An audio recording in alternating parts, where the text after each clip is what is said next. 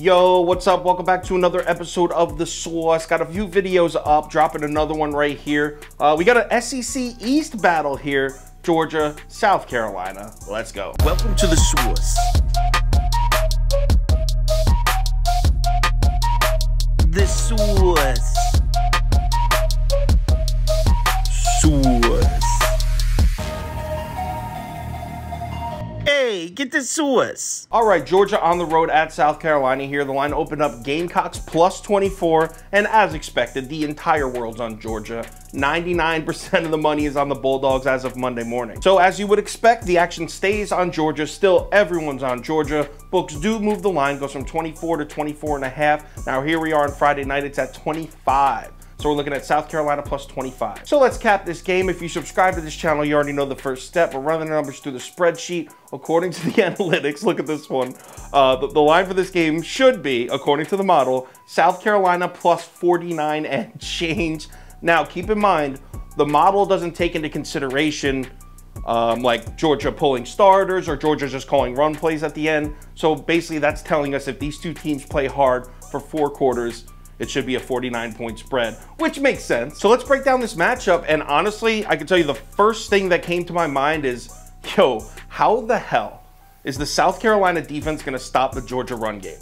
Well, to be fair, how is anybody gonna stop the Georgia anything at this point, right? But in this particular matchup, how is the Gamecocks run defense gonna stop the Bulldogs rushing attack? Keep in mind, this is a South Carolina defense that just got run all over by Arkansas. The Razorbacks rushed for 295 yards against South Carolina. Then the week before that, Georgia State ran for 200 yards against the Gamecocks on an even 5.0 yards per carry. Now they're playing Georgia, who A, is probably the best team in the country right now, maybe, and B, has put forth a top 25 rushing attack for, I don't know, 2 decades. Georgia entered the year with a preseason top 5 ranked offensive line again, as expected. One thing I will give you is this may be a rare year where Georgia doesn't have a running back who's a Heisman Trophy candidate, but they got guys who can run the ball. Kendall Milton, they got that guy back at Taj, is pretty nice. They have another dude, Edwards. I don't know too much about him, but he's been there for a couple years. He had 3 touchdowns last year, it said. Basically, the point I'm making is it's Georgia. They got running backs. They'll be fine, trust me.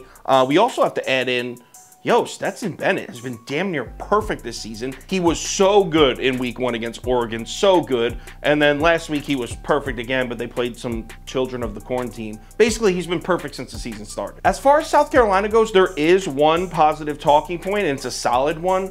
Yo, Spencer Rattler last week against Arkansas showed signs of really getting comfortable in the pocket, threw for 376 yards on 9.6 yards per attempt. Not only was South Carolina throwing the ball, they were throwing the ball with success, and they were throwing the ball with success down the field, 9.6 yards per attempt. Now, to be fair, the Arkansas pass defense has shown it could definitely be shaky at times. Arkansas secondary is definitely not Georgia's secondary. Arkansas's pass rush is definitely not Georgia's pass rush. But I think Shane Beamer is going to coach this game without any fear. I mean, if you think about it, what does he really have to lose? It's not really like anyone's expecting him to beat Georgia this year.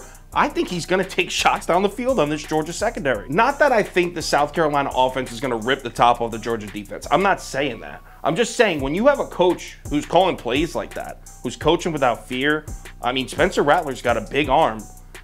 There's some danger involved. I mean, if they connect on a couple of those early, could change the pace of the whole game. Personally, I am going to put my faith in the Georgia defense, though. I think those deep shots that Shane Beamer's probably going to take with Spencer Rattler, I think they'll result in a key turnover early, and I think Georgia should have no problem. So the last question is, how am I going to bet this game?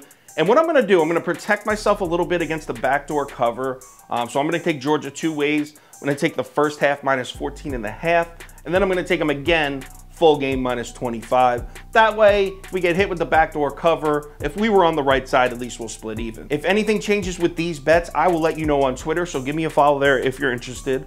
Also, if you want the college football ticket for Saturday, which is bet of the day, underdog of the day, I have the top 7 bets and 3 parlays of the day, as well as a full VIP ticket, picks for every single game. Make sure you download the Sauce Network app or go to KyleKirms.com. College football Saturday, week 3 is here. Let's reel in some units. I'll talk to you on Twitter.